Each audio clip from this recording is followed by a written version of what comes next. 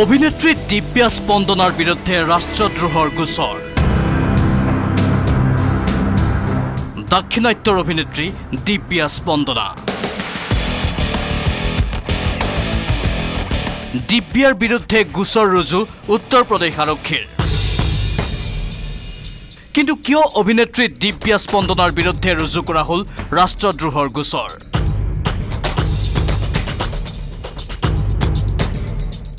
উত্তৰ প্ৰদেশ কংগ্ৰেছৰ IT সেলৰ chief সুন্দৰী দিব্যা স্পন্দন। মোদীক চুৰ সজাই বিপদত অভিনেত্ৰী দিব্যা। মোদীৰ কপালত হিন্দীতে চুৰ বুলি লিখি দিব্যাই টুইটাৰত আপলোড কৰিছিল এখন বিতৰ্কিত ফটো। 24 ছেপ্টেম্বৰত দিব্যা স্পন্দনাই দিছিল এই বিতৰ্কিত টুইটটো। এয়াই হ'ল কংগ্ৰেছ নেত্ৰীগৰাকীৰ অপৰাধ। ইতিমধ্যে দিব্যাৰ বিৰুদ্ধে লক্ষ্ণৌৰ গুমচতি নগৰ থানাত এজাহাৰ দাখিল কৰিছে অধিবক্তা সৈয়দ ৰিজৱান আহমেদে। দিব্যাৰ বিৰুদ্ধে ৰাষ্ট্ৰদ্ৰোহৰ গোচৰ ৰুজু হোৱাৰ পাছতেই টুইটাৰ যোগে প্ৰতিক্ৰিয়া প্ৰকাশ কৰিছে সোনিয়া তনয় প্ৰিয়ংকা গান্ধীয়ে। দিব্যাৰ বিৰুদ্ধে গোচৰ ৰুজু কৰাটো সঠিক হোৱা নাই। গণতন্ত্ৰত প্ৰধানমন্ত্ৰীক সমালোচনা কৰাটো ৰাষ্ট্ৰৰ বিৰোধী নহয়, এয়া প্ৰিয়ংকা গান্ধীৰ মন্তব্য। ইফালে দেশজুৰি কংগ্ৰেছৰ টাৰ্গেট হৈ পৰিছে প্ৰধানমন্ত্ৰী নৰেন্দ্ৰ মোদী। মোদীক বিভিন্ন বিষয়ত উপস্থাপনেৰে ৰাইজক আকৃষ্ট কৰাৰ চেষ্টা কংগ্ৰেছৰ। ডিমোত মঞ্চত মোদী সোণোৱালক উঠাই জবাবদিহি কৰিলে কংগ্ৰেছে।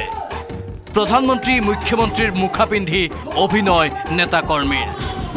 বিজেপিৰ বিৰুদ্ধে মুখাভিনয় কংগ্ৰেছৰ। আৰু তাৰ পাছতেই প্ৰতীকী মোদী সোণোৱাললৈ আঙুলি টুৱাই প্ৰশ্ন কৰিলে ইজনৰ পাছত সিজন কংগ্ৰেছ নেতাকৰ্মীয়ে। বিজেপি চৰকাৰৰ পৰা উত্তৰ লাগে কংগ্ৰেছক।